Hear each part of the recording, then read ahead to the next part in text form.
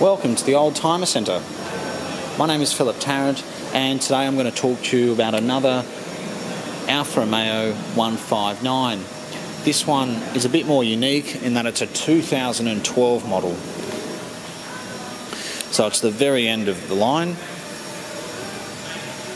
It's a TI, it's an automatic, and it's got the 2.4 litre turbo diesel engine. The TI came with bucket seats and a number of other features, including bigger brakes.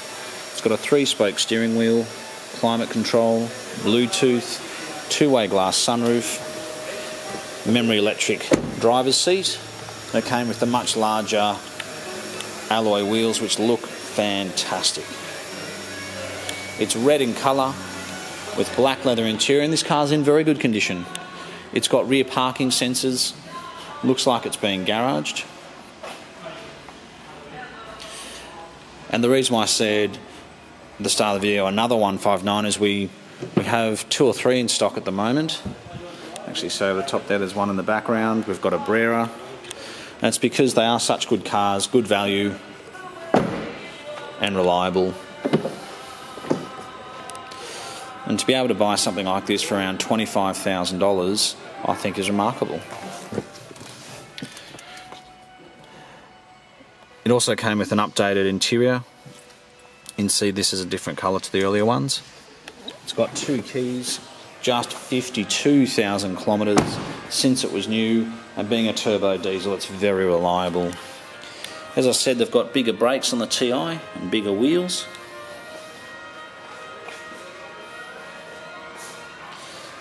And I think is just incredible value for money.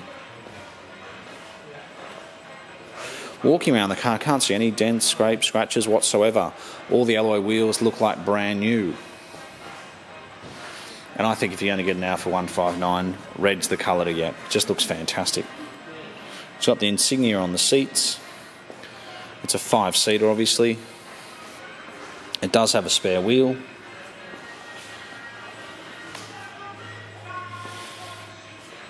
And it's just generally a very, very nice car. If you've been looking for older models under $20,000 with a lot more kilometres, I think you'd probably be better off to spend a little bit extra and get the 2012 with the extra gear, low kilometres. I think in the long run you're going to be much better off. But please, if you are interested in buying a 159, please come and have a look at this car. Chances are we'll have a couple in stock, and hopefully this one is still available. I certainly don't think it's going to last long. Thanks again for watching. We're located in Marrickville. We've got 80 vehicles in stock, and we look forward to hearing from you.